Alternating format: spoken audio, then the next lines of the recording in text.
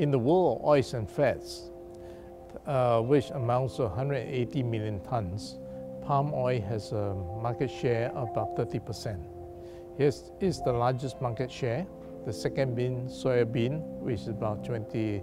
80% of it is used in food. It is found in many industrial uses, ubiquitous in the world. So it's a very important ingredient, both for direct cooking and for the industrial use to manufacture food.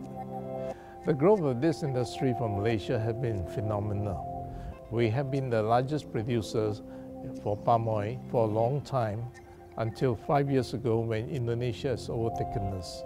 It is a very critical industry for our nation, contributing about $80 billion of revenue to the country. It's the second biggest employer for Malaysia, and it has got a huge multiplier effect throughout the whole Malaysian economy.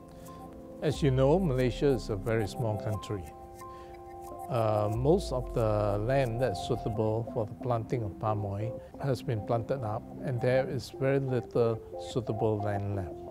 As such, we have to venture into other countries, and Indonesia is the obvious choice.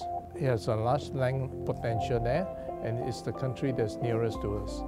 And the language, there's a lot of familiarity with Indonesia in terms of culture, in terms of language.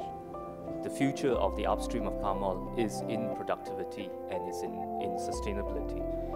Malaysia has about 5.1 million hectares, of which half are on the peninsular side, probably about 28% in Sabah and the remaining in Sarawak.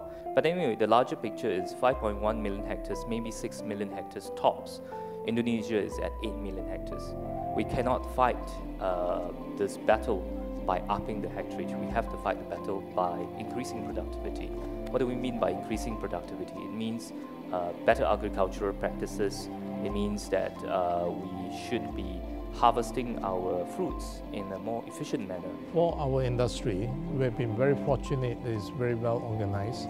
The very good, strong point of our industry is that we are no doubt competitors between companies, but we are very friendly competitors, sharing a lot of common knowledge and experience that we have. I think it's very important for a leader to be authentic, to be himself, but to be genuine.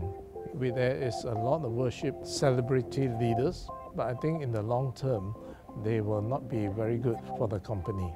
So you've got to inculcate the right culture, the right attitudes, the right values, and to live by those values.